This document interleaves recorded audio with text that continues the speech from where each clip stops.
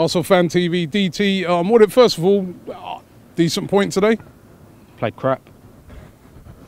What do you want me to say? It was rubbish. Wenger's jumping around cheering on the touchline because he's practically secured his 4th place. I don't want that. What kind of mentality did they come out with?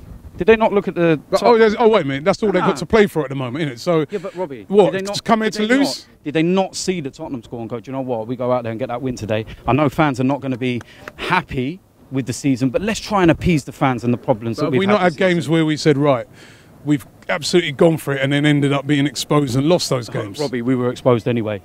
How the hell we didn't lose that? Still, they were cutting us apart. And it's... The way Wenger celebrated at the end of the game sums up his mentality. Sums up the mentality of the club and where we're going. And I know what you're saying, but isn't it...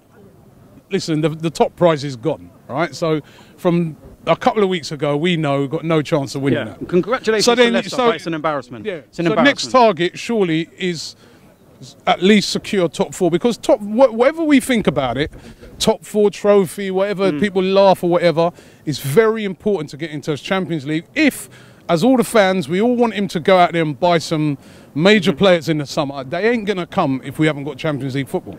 You say that, but we're still a big club, Robbie. You know, it is a big... A lot of the big players don't know it. A lot of big players may sit there and look at the situation and go, you know what, we'll go there for a year, get in the Champions League, and we'll have it next year. At the end of the day, have we really got any chance of winning the Champions League at the minute, Robbie? No, we just go in the Champions League and get embarrassed. Would you not say that's a point, though, that in order to secure those big players in the summer... No, I wouldn't. You wouldn't... A Champions League spot? I wouldn't, because you look at the other year when Man United first fell out of it and...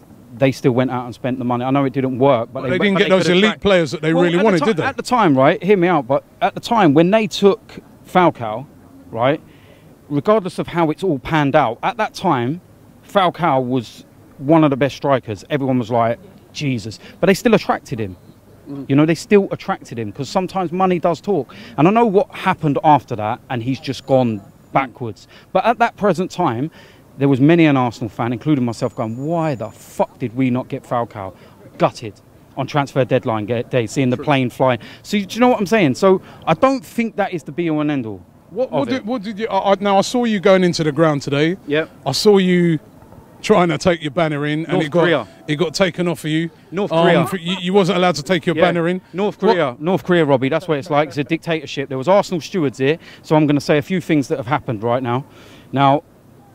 You're not allowed to have an opinion anymore because they're taking the banner off us. There's no profanity on the banners. There's no rudeness about it.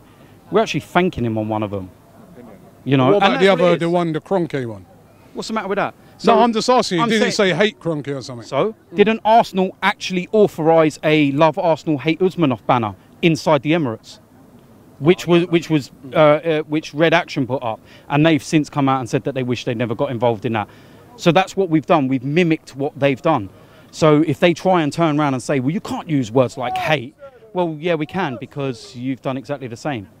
So now, there's been a lot of mixed response. Yeah. Since the protests and that, I noticed today in particular, a lot of people coming out in favour. Even people I was speaking to, they're like, you know what, these banners now, put them away now. Put away all the, put away all these placards, pieces of paper, and let's just get behind the team. From now till the end of the season, we know that it doesn't look like the manager's going to go anywhere. Do you think that you're still persisting with it. Do you think it's time now to let's just get behind the team? We've got behind the team all season, Robbie. You go all the away games, and you know I'm there as well. We've been to some places and seen some awful stuff. Remember when we was out in Zagreb? I don't doubt your support for Arsenal for any minute. But I'm just saying, listen, if we pull out the banners after the game's finished, so what? For 90 minutes, I'm cheering the team 110%. Yeah? And that includes from the players to the manager to everyone. Everyone. But people say this whole respect. Yeah? Works both ways, Robbie. Arsene Wenger should respect us. But what about a player now? When the game's finished and I've just played my heart out, right? And then I come over and I see a banner there, Wenger out. Because they are all part, whether they're players, but they're working for him, right? And they see all that. They, in their mind, might be thinking, oh, come on, what kind of fans are these? They need to man up. Do you think... They get paid enough money, man up. It'd be the first time this season that they would have manned up, wouldn't it? Because they've let everyone down. You know, this ain't just Wenger's fault. It's a combination from top to bottom, from Kroenke to Wenger, Chips Keswick, Ivan Gazidis, the players. You know, he's put too much faith in certain players that are just not good enough. You know, I see people tweeting earlier saying, oh, Giroud scored, knew Wenger was right. It's like, Jesus Christ, man, it's taken him 15 games to score a goal. And it's like, one goal don't change it. Come on now. Do you know, and it's, people will say, and they say, oh, Ozil's got a bit of an injury. Listen, there's more to it than that. I'm telling you now, there's more to it. And it's to do with Alexis, Ozil, Giroud. Just wait, okay? Because there's more to that Ozil not being here today than you lot might think. And what I'm going to talk about now was what happened at the end. First and foremost, there's some people on Twitter saying that I got arrested. Well, hello, how you doing? I'm not arrested, yeah? Sorry about that. But what happened was, end of the game, one of the banners that got in, right, went to be pulled up. Not by me, by a couple of other people. Went to pull them up. Two fans that disagree with it tried assaulting them and pulling the banner down, right? So there was a bit of a melee, things were going on and whatnot. I'm still 2 rows in front at this point. They try putting it up again. They're getting every kind of obscenity thrown at them. From CUNTs, wankers, you know, scum, go fuck off down the lane, all these kind of things by about 3 or 4 people, right? These people are saying, just let us have our, you know, there was a Wenger banner saying about giving him more time and whatnot. Nobody went near them. None of us went up to them, tried pulling it down, assaulting them or doing anything like that. We let them have their freedom of speech, yeah? Now, I then got involved when one of them knocked my son flying. Touch the banner, fine. Touch my son, you see a different level, right? Now, this is the problem we've got at Arsenal Football Club right now, Robbie. It's poison. So is it then time to put the banners away? No. Is it then time to just say, you know what, we're nearly at the end of the season. Yeah. Let's just park up the banners. Let's just see what happens now. Let's just, or even give it a different approach, because it is starting to, the banners and that is starting to be a bit, you know, it's causing a poisonous atmosphere, like you said. Robbie, the poisonous atmosphere was here before the banners. It was here way before the banners. Do you think that inflames it though?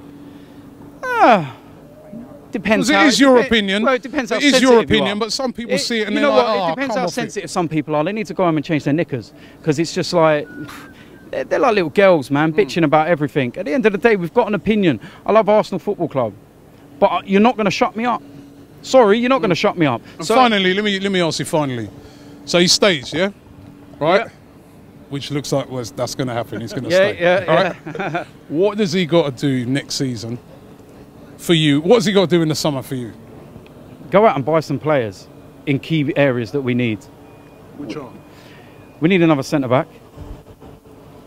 We need someone to go in that defensive midfield role as well.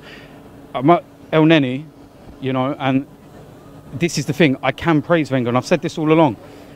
I think he's found himself a gem, and I said this to you a long time ago. You did, yeah. So at the end of the day, we can praise Arsene Wenger, because it looks like he found a good one there in El Neni, and that's a good thing. But at the same time, he's neglected so much, Robbie. He's neglected so much, and the striker. Come on, man. We knew we needed one before the season started. Jermaine Defoe has scored more league goals than Giroud.